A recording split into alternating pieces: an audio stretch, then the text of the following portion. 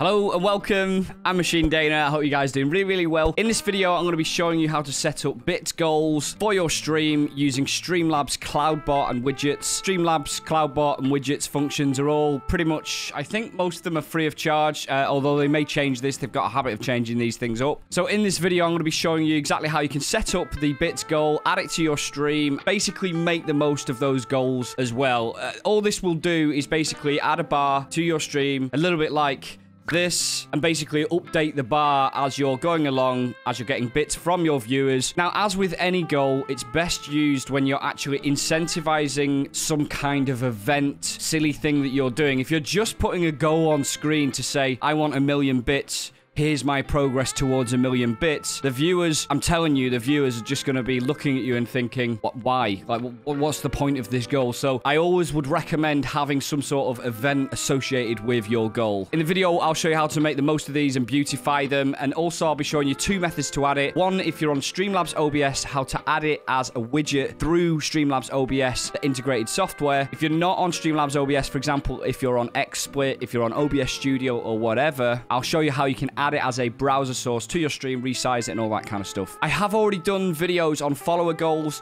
sub goals, donation goals, and the reason why I wanted to do all 4, including this video, the bits goal, is I then wanted to do a 5th video, which is a source switcher plugin video for OBS Studio. Now, the source switcher plugin for OBS Studio allows you to rotate multiple sources one after another in the same space. So it's really useful for goals. You don't have to use it for goals. There's all kinds of applications for source switcher, but it's really useful for goals because it means you can have 3, 4, 5 different goals all in the same panel, but that just rotate and don't take up a lot of space on your stream. And of course, you've only got a certain amount of space on your stream, and generally speaking, people tend to like streams that are not very cluttered. So yeah, if you do find this useful, I'd definitely appreciate a like, and if you want to subscribe to more content, feel free to do so. And yeah, let's do this. Okay, nerds, what we need to do here first is visit streamlabs.com, and we need to be going into the section which is called All Widgets on the left here. They sometimes change around all the different navigation stuff, so if you can't find it, just do a search for widgets in here. Now, when you log into Streamlabs Online, you do want to make sure that you're logging in with the credentials that you want the bits goals to apply for. So obviously, bits are Twitch. You need to make sure that you're logging in with your Twitch account here. If you don't log in with your Twitch account, then obviously the API can't pull the data to update the goal bar, and yeah, it's basically useless at that point. It might as well be a paperweight. If you're unsure about this, there's also in the settings section, you can go into this account settings area and just see what's actually linked and what account is actually linked. As you can see here, I've got Machine Dana linked for Twitch. I do also have my Machine Dana linked for YouTube, which means my alerts from YouTube also come through on my stream, but I could unmerge them if needed. So in the widgets section, we obviously want to be clicking on bits goal. Now, there are 2 ways that you can add this to your software, depending on the software that you're using. If you're using Streamlabs OBS, the widgets, because it's from the same company, Streamlabs OBS and Streamlabs Online, they integrate pretty well. So you can just go into Streamlabs OBS and add the widget as a source rather than a browser source. I will show that later in the video, but you can still use this method that I'm going to show you now, which is using it as a browser source within Streamlabs OBS. The only caveat is, if you're not using Streamlabs OBS, you have to use a browser source. So if you're here and you use, I don't know, Twitch Studio, OBS Studio, Xsplit, OBS.live, whatever, then you will need to use the browser source. Copying this link is what we'll need to do once we've configured all of the settings for the actual bits goal itself. Now, just a note, Streamlabs do have here some widget goals as well, which basically like themes the goals that you have to whatever theme you're using. And you can click on these here to browse some of the different themes that are available. Most of the new modern themes that you'll see will also come with like a goal theme as well. And all this does is update the CSS and HTML, which was within the settings tab here. It enables this and pastes in the relevant code here. Or of course, if you're smart enough,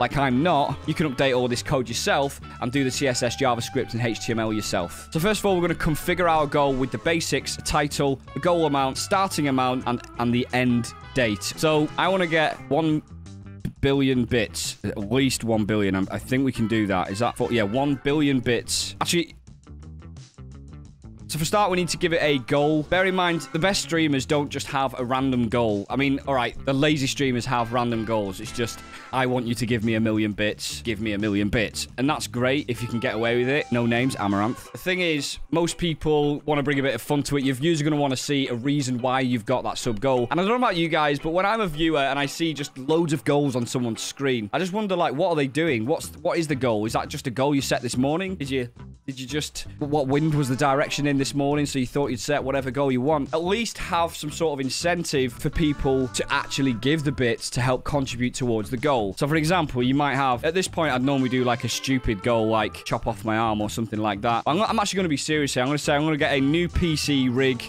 goal. Obviously, someone's going to be more enticed to donate bits if they know that it's going to your PC rig. You then need to actually spend bits on the PC rig, by the way. You can't just take the money and run. Let's say 100,000 bits is enough to buy PC, possibly. I don't know. And let's say you've already had donations of 20,000 bits, or maybe you just want to have a placeholder amount, which is where it shows the goal bar up until. I think these are American dates, yeah, month, date, and yeah, I don't know why they put the month first. So let's say we want to end this in November the 1st, 2021. So we've now got our goal settings here. We can start the goal as it is. We've got the sample goal here, but if you click on my goal, it'll show you your goal. But obviously, this is pretty boring. We want to customize all the settings and make this look a lot nicer than it already is. Maybe perhaps branded. Again, you can use the themes, but just the settings I'm going to go through today will at least show you how to make it a little bit more interesting to what we see here. Just bear in mind, though, that you do need to start the goal. It's no good just having the goal. You've got to go into Streamlabs Online. You've got to log in. You've got to actually press, start goal, end goal, reset goal, or whatever. You can reset goal here. I think that resets it to 0. So I'm going to end goal and put the 20,000 back in again and start goal. That's the goal. So that goal is now essentially live. We now just want to beautify this a little bit. So in the settings, first we've got a layout setting, which is there's like a condensed version where it puts the writing within inside the goal. I think these look a lot tidier personally, but again, it's personal preference. So I'm going to leave this inside here, but just to note some of the settings down here, for example, the bar text color here relates to the text inside, and then you've got the text color on top, which relates to the text on top. Obviously, if you've got the condensed version, the text on top is basically irrelevant. We can choose the actual bit count to be on there as well here. That just adds the current bit amount. I would recommend doing that. It just shows a little bit more detail rather than a percentage. Text color, let's go for a nice